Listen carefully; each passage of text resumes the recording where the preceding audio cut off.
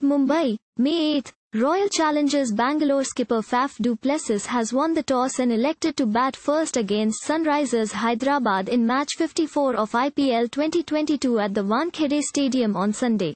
In the last match when these two teams met, Hyderabad won by 9 wickets after bowling out Bangalore for just 68. After winning the toss, du Plessis confirmed that his playing 11 is unchanged from their 13-run win over Chennai Super Kings. We will look to put up a good score on the board. We needed the win against Chennai. After sliding down, it boosted the confidence in the batting. Du Plessis further expressed confidence over pacer Mohammed Siraj putting up a good performance in Sunday's match.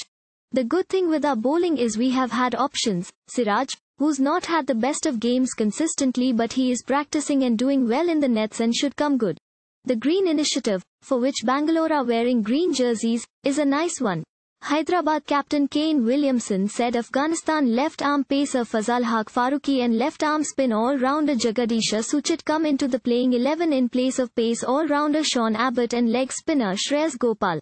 I was due to lose to a toss. I was undecided, but we have chased well before. We need to do well with the ball up front. Thank you for watching. Please subscribe to channel and click on bell for more daily videos.